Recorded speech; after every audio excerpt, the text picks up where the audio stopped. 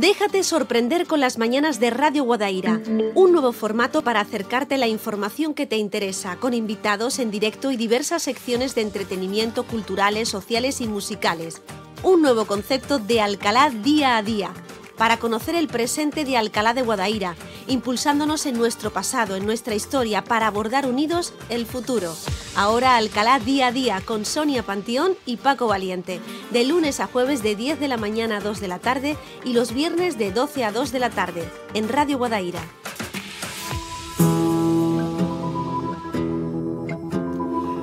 Bueno, pues hoy es 4 de febrero, hoy es el Día Mundial contra el Cáncer. Llevamos toda la mañana recordándolo y es que tenemos que tener muy presente la lucha contra esta enfermedad que, bueno, ahora porque el COVID es protagonista, pero antes, precisamente, la mayor lucha de esta sociedad y sobre todo de la sanidad estaba siendo esta enfermedad, el cáncer. Y es que el cáncer es igual para todas las personas, pero no todas las personas son iguales frente al cáncer. Todos debemos tener las mismas posibilidades para evitar el cáncer, para poder vivir con él y también para poder acceder a los resultados de su investigación. Para ello, es necesario que todos nos unamos para eliminar las diferencias ante esta enfermedad y esto solamente se consigue, pues, llegando a un acuerdo contra el cáncer. Hoy tenemos con nosotros a Susana Romero, ella es la presidenta de la Junta Local de la Asociación Española contra el Cáncer en Alcalá de Guadaira. Susana, ¿qué tal? Muy buenas tardes. Hola, buenas tardes, Sonia, ¿qué tal? Pues encantada de estar aquí una vez más. Este año no ha podido ser la colocación de las mesas para recaudar esos donativos de la gente de a pie, para poder informarles a causa del COVID, por supuesto, porque precisamente las personas con cáncer son un colectivo de máxima vulnerabilidad ante el COVID-19. ¿Cómo lo estáis llevando vosotros que habéis tenido esta enfermedad o estáis luchando contra ellas en este momento? Pues estamos un poco tristes por no poder estar cerca de la población, ¿no? Nos echamos de menos, la verdad, echamos de menos mucho el contacto con la población. Donde ponemos la mesa, pues las personas se acercan, nos preguntan, podemos interactuar con las personas que hablar con ellas, cambiar impresiones. A veces cuando nos cuentan sus problemas y se ven identificados, encuentran calma, sosiego, en fin. Esa parte de sociabilizar, pues la hemos perdido. Entonces estamos en parte, yo creo que todos tristes, pero bueno, yo creo que en todos los ámbitos, ¿no?, de la sociedad. Pero bueno, lo sobrellevamos, damos la información como podemos, gracias a vosotros estamos aquí, y que llegue y que no dejen de contactar con nosotros en el momento que tengan algún problema. Susana, los afectados y sus familiares. Susana, he comenzado leyendo el primer párrafo de lo que es una intención de acuerdo contra el cáncer. Sí.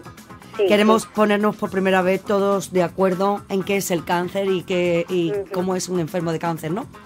Exactamente. Yo creo que después de todo lo que hemos vivido durante este año, yo creo ya el momento ya de parar y decir, bueno, hay tantas diferencias, no hay equidad, ¿no?, entre tantas cosas y ponernos de acuerdo en varias cosas que ahora podemos ir comentándolas poquito a poco, ¿no? Hoy es el Día Mundial contra el Cáncer, el 4 de febrero, y el lema nuestro hoy, pues el cáncer es igual para todos, pero no todos son iguales frente al cáncer. Ahora vamos, pues, si quieres, poquito a poco vamos a hablar y vamos a entender por qué, ¿no? Vamos a entender, ¿no? Porque la pandemia, bueno, esa cosa así, nos hemos quedado ahí, el cáncer se ha quedado de forma silenciosa, ¿no?, ahí detrás, ¿no? No. Esta tercera ola, la situación de emergencia en cáncer apenas ha mejorado, ¿no?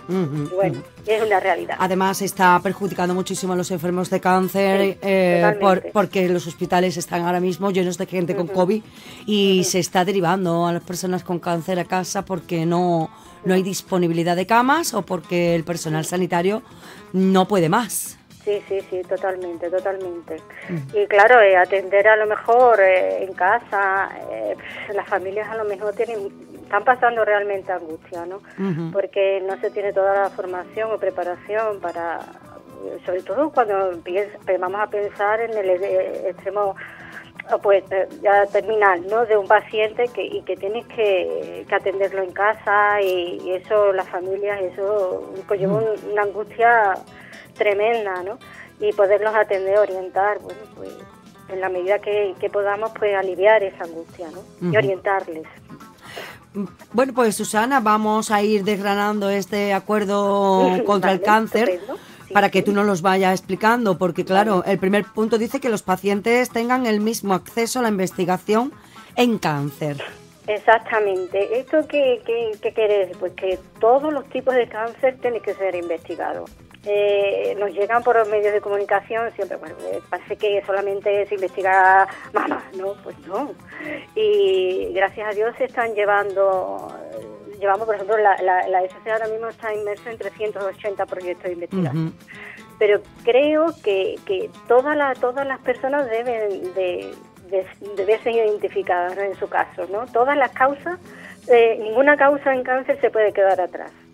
Y por desgracia es que cada vez hay más variedad, ¿no? Claro. Exactamente. Entonces, eso requiere un mayor compromiso en investigación, ¿no? Para que ningún tipo de cáncer quede atrás, ¿no? Por ser investigado. Bueno, la verdad es que, como bien decías, son muchos los tipos de cáncer que con los que se está lidiando en estos momentos, y es que no para de salir. Y a veces nos preguntamos si es una enfermedad de la era moderna o ya existía antes, pero no se sabía, ¿no? No, claro, eso no, realmente, bueno, la causa en sí no se lo desconoce. Exactamente, ya lo único que queda es investigar, ¿no? Y gracias a la investigación se están consiguiendo muchísimos logros, pero hay mucho camino por andar, bueno, y vamos a tomar conciencia y ya está, ¿no? Poquito a poco. Bueno, pues vamos a para el segundo punto, porque dice que el cáncer no provoca pobreza en los pacientes más vulnerables. Claro, a ver, aquí yo creo que el lema se hace, hay que hacer hincapié en la frase de que no todos son iguales frente al cáncer, porque claro, las personas vulnerables económicamente, pues ¿tienen acceso a los tratamientos de igual manera? Claro, no, económicamente la enfermedad, cuando se recibe ese diagnóstico, tiene un coste económico. Claro. ¿Vale? Entonces, las personas más vulnerables no pueden afrontar la enfermedad de la misma manera que otras, ¿no? Vamos a ver, los costes económicos en cáncer para la familia provoca una pobreza del 25% de la población activa. Estamos hablando, ¿no? Y vamos a dar datos del confinamiento para que nos coloquemos un poquito de lo que... Durante el confinamiento, casi el 20% de la población con cáncer había empeorado lo que es la situación económica. Pero es que en noviembre el 17% de la población con cáncer no se había recuperado. Claro. Entonces, esto, vamos a decir, pero una situación familiar, una situación vulnerable económicamente, pues se agrava. Claro, ¿no? Claro. Exactamente. Entonces, personas sin recursos no pueden acceder a una serie de tratamientos que tienen un coste elevadísimo. Sí, el medicamento, es que cuesta dinero, ¿vale? Cuesta dinero. Entonces, no es lo mismo, es obviamente que no es lo mismo una situación vulnerable a la que no. Entonces todos tienen el mismo derecho, ¿no? Claro, ¿y qué pasa con las familias? Porque el tercer punto dice que todos los pacientes y familiares tengan acceso a tratamiento psicológico especializado para afrontar el miedo y disminuir la sensación de soledad no deseada. Exacto, porque verás, es que el cáncer es igual para todos. Aquí llega y llega. Y además llega no solamente para el enfermo, sino para todo su entorno. Exacto, ahí va, que llega a la puerta, llama, entra, da igual que esté económicamente bien, da igual que esté en una situación, digamos, familiar confortable, no, llega, y a una mujer que es afectada, vamos a poner el ejemplo, pues da igual que si está separada, que si está en periodo de separación, si tiene, todo eso hay que atenderlo, claro, ¿vale? En su conjunto. No es solamente en sí la persona afectada en sí lo que es la enfermedad, ¿no? Sino todo lo que le rodea, ¿vale? para que pueda afrontar de manera tranquila su desarrollo de su enfermedad, ¿no? Entonces, claro, estamos hablando de que el 50% de la población va a tener malestar emocional, ¿no? Y el 30% de la población va a desarrollar psicopatologías, ¿vale? Y bueno, y el confinamiento, pues el 34% de los pacientes desarrollaron ansiedad o depresión. Claro. Y en noviembre ese porcentaje subió hasta el 41%. Si es en la población que sana, que está pasándolo fatal con esto del confinamiento, pues una persona que además encima viene arrastrando ya esa lucha tan agotadora contra el cáncer. Exacto. Entonces el aislamiento, la soledad, provoca más ansiedad, más estrés. Entonces, bueno, estamos desde aquí, gracias, bueno, pues la A.E.C.C ofrece ese servicio, ¿no? La psicología oncológica especializada, ¿no? De que atender a esas personas, pues como se merecen, ¿no? Claro. Bueno, y claro, este punto supongo que viene también a raíz de eso, ¿no? Del desbordamiento de los hospitales que están dejando a pacientes con cáncer sin atender. Y el siguiente punto dice que nadie se quede sin diagnosticar como consecuencia de una crisis.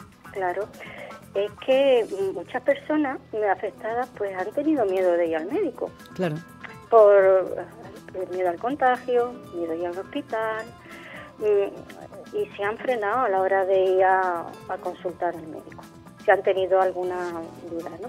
Entonces, ¿qué está ocurriendo? ¿Qué ha ocurrido, ¿no? Con la pandemia? Pues que una de cada cinco pacientes no se han diagnosticado o se ha diagnosticado tarde, con lo que esto supone a la hora del tratamiento, afrontar una supervivencia, que no es lo mismo.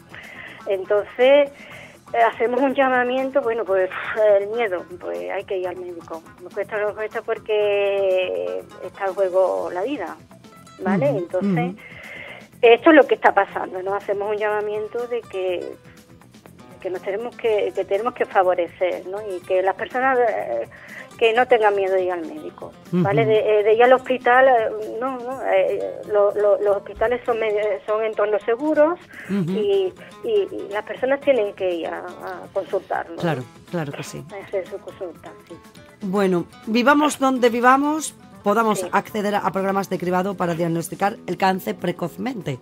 Exacto. Aquí en Alcalá hemos visto en alguna ocasión ese camión, ¿verdad? Claro. Para poder hacer la prueba o pasarse por allí, informarse, pero habrá localidades y sitios en España que están muy muy lejos o son pocas personas las que viven y ellos no tienen esa oportunidad. Claro, es que depende de dónde vivas, en qué comunidad hay el 100% de cobertura de cribado o no. Entonces, hoy vamos a ponernos de acuerdo, todos iguales, ¿no? Claro. Hay que ver, depende de dónde vivamos, pues acceder a esos programas de cribado. Claro. Sobre todo, pues el que hemos conocido nosotros, el de bueno, pues ya más o menos, pero hay comunidades que a lo mejor no está implantado, hacemos este llamamiento, vamos a ponernos de acuerdo, ¿no?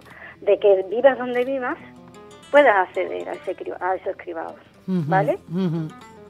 Hombre, la verdad es que es otra de las medidas para detectarlo de forma precoz, ¿no? Claro. Entre la población. Claro, y de manera cómoda, fácil, y evitaría... Incluso ir al centro, ¿no?, de salud, en el caso, por ejemplo, que con estos camiones que se van colocando algunas veces. Claro, es que evitaríamos muchísimas cosas. Lo que después un pronóstico a lo mejor más complicado, que necesita una mayor asistencia y un mayor seguimiento a un procedimiento que requiere menos asistencia, ¿no? Entonces es fundamental, ¿no? Pero bueno, que haya unanimidad, ¿no?, de implantación, que toda la persona, independientemente de donde viva, que pueda acceder de la misma manera, ¿no? Eso es privado. Bueno, y ya por último, tomemos decisiones saludables para evitar hasta el 50% de los casos. ¿Esto es un llamamiento a la propia sociedad o también está en manos de todos? Sí, está en manos de todos. Pues bueno, por ejemplo, conocemos el tabaquismo, pues las medidas, depende de dónde vivo, pues son medidas distintas, ¿no? Entonces... Tenemos que tomar esas decisiones saludables en todos los ámbitos, ¿no? En todos los ámbitos, exactamente. Depende de dónde viva, en qué comunidad, pues nos tenemos que poner de acuerdo, ¿no? Entonces, por esto, el lema es, hoy más que nunca vamos a ponernos de acuerdo en cosas tan esenciales, ¿no? Para todos, ¿no? Vale, que está en juego nuestra, bueno, la vida, ¿no? En sí, ¿no? Entonces, hacemos este llamamiento hoy, ¿no? Vamos a ponernos de acuerdo en todas estas cosas fundamentales, ¿no? Susana, hoy en el diario El Mundo destacaban un reportaje sobre el fin de la quimioterapia. ¿Qué sabemos de eso? Pues, porque se está trabajando en muchísimos tratamientos y en muchísimas formas de erradicar el cáncer sin tener que pasar por la quimioterapia, ¿no? Sí, hombre, investigación se está realizando, ¿no? Y hay toda una multitud de proyectos, ¿no? De que y proyectos y tratamientos más especializados, ¿no? En lo que se ha investigado es tremendo, ¿no? A mí a veces hay compañeros pues en 10 años lo que hemos avanzado, ¿no? Sí. Y es tremendo lo que la investigación está haciendo, ¿no? Se nos debe de quitar el miedo. Y poco a poco, y nos sorprende que cosas tan radicales, tan agresivas, podamos verle la luz que puedan desaparecer, ¿no? Que sea más sencillo el tratamiento, ¿no? Que sea quizás como ojalá cura como un resfriado, ¿no? Ojalá. ¿Sabes? Pero exactamente, pero eso es todo gracias a la investigación, Sonia. Y cuesta muchísimo dinero, ¿no? La verdad es que sí que se necesita de todo el mundo, desde luego se necesita ese apoyo, los donativos, el estar ahí en los festivales, cuando surge algún movimiento, ¿no? Para buscar donante de médula, sobre todo con los más pequeños. Hay que estar ahí, hay que donar sangre, hay que donar médula, hay que estar disponible para el resto de la sociedad, ¿no? Sí, exactamente, porque es increíble lo que se está consiguiendo a través de la investigación. Hay proyectos que a lo mejor con una simple vacuna, ya hay proyectos de ese tipo, de una simple vacuna podamos. Ojalá. Es que, claro, pero se tienen que afianzar. Exactamente, afianzar y conseguir el resultado que se está queriendo alcanzar, claro, y por eso son ambiciosos los proyectos, ¿no? Y esa es la ilusión que debemos de transmitir, ¿no? Ojalá encontremos una vacuna igual que ha pasado con el coronavirus, ¿verdad? Y se encuentre pronto. Bueno, ahora parece ser que se va a invertir más en investigación en todo el mundo y van a colaborar todas las farmacéuticas y laboratorios para eso, para llegar. Una de las enfermedades en la que más se está dedicando precisamente es en el cáncer. Claro, exactamente, Sonia. Es tarea de todos. Bueno, y vamos también porque tenemos, tú tenías quizás un manifiesto que querías leer, ¿no? Porque en otras ocasiones siempre se ha hecho un acto público, se ha leído o en la plaza de la ciudad, en una plaza de la ciudad, o en el patio, por ejemplo, del ayuntamiento, aquí en Alcalá de Guadaira. Pero claro, en esta ocasión nada de esto puede ser. Sí, no, nosotros todavía lo que hemos leído, estos manifiestos se leen pues en el acto público. Nosotros todavía eso no lo hemos podido hacer. Pero bueno, tenemos la radio. Exactamente, y aquí pues, vamos a aprovechar este medio, ¿no? Para leerlo. Más público, ¿verdad? Que la radio.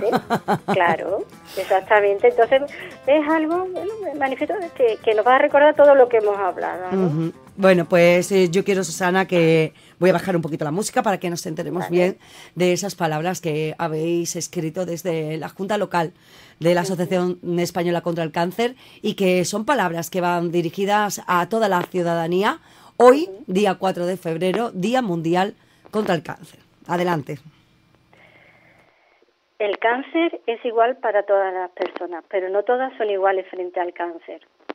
Es necesario trabajar para eliminar la inequidad y eso solo se consigue teniendo un acuerdo frente al cáncer.